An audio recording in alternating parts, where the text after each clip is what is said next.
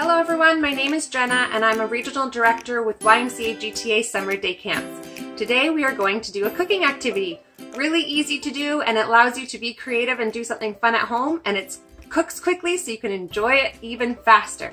So what we're going to cook today is egg bites. A few things that you need. Really simple. I'm going to move our camera here.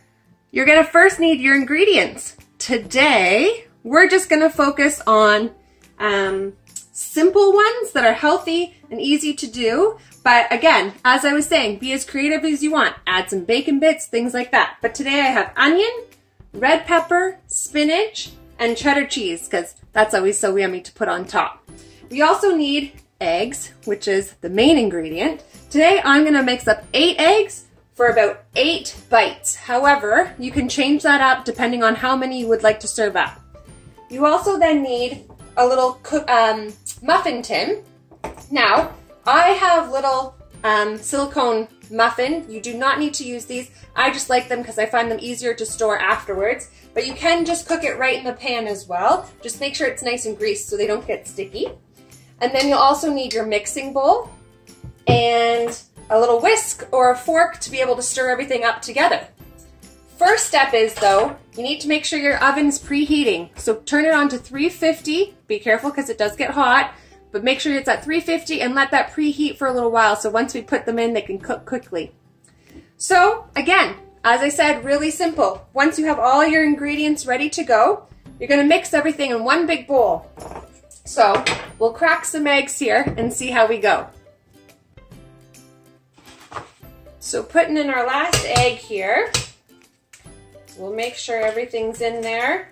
I like to make a mess in the kitchen, so don't worry about cleaning up while you go. You'll sort it out all afterwards.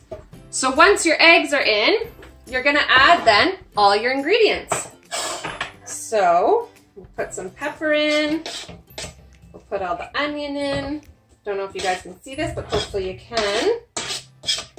Spinach.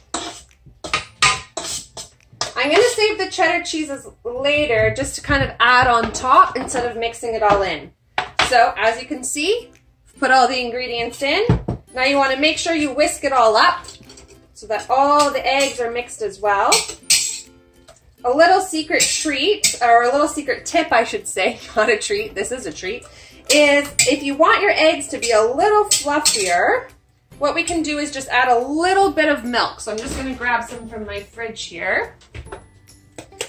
Then your eggs come out just a little fluffier at the end. So you can eyeball it, but just kind of guess a little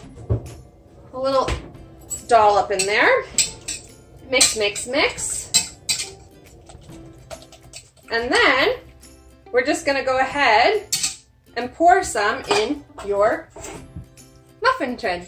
So if you have a pourer like this, you can use it, but if not, you can also scoop it out. Sometimes it's a bit easier, I find, with the ingredients as well. So if you have a big kind of ladle spoon here, usually used for soup. I find too with the spinach, it's easier to pour it in like this. Again, don't worry about making a mess. And you're gonna fill it up 3/4 of the way. I know that's a little hard to see on camera. You don't want to fill it right to the top because then they'll overflow when they're baking. So just about 3/4 of the way. So I'll continue this for a second and we'll get right back to it. Okay, so all of our ones are in here now. As I mentioned, I haven't put the cheese in yet. You can see it leaving here. I'm going to cook them a little bit first and then add the cheese on top just so it melts on the top. So once you have everything in your muffin tin, you're going to place it in the oven. Again, being careful. Make sure you have those oven mitts if you need to. And what we're going to do is now cook it for 20 minutes at the 350 that we've been preheating our oven. Some ovens are a little bit different, so you might want to check them after 20 minutes. But really how you can tell that they're really done is that they've all rised up. And if you stick a fork in the center and pull it out, the fork should be clear. So we're going to put these in and wait 20 minutes before we get to eat some delicious egg bites. Don't forget to set your timer as well so that you'll know when to come back and check it. We'll be back. Okay, so I have pulled my egg bites out just around the 15 to 17 minute mark, just so that we can add the cheese on top and so it can melt all nicely in the next couple of minutes. So just pull it out. Again, wear your oven mitts, being careful, and just add as much kind of cheese you want on each one. Oh, that one got a little more than the others, but that's okay. And I just kind of throw them on top because then the cheese will melt all kind of in the first kind of layer of the good gooey stuff. And then we'll throw it back in the oven for those last 5 minutes or however long it might take you. Again, you're gonna stick the fork and make sure that everything's clear on the way out, and you'll be ready to go. So we'll meet back in about 5 minutes.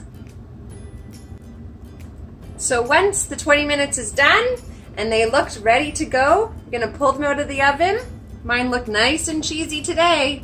And you're gonna set them to cool for 5-10 minutes. You can pop them out of the tray and enjoy, or you can pack them away and save them for another day. So thanks for watching, and in Camp Friendship, we hope to see you this summer.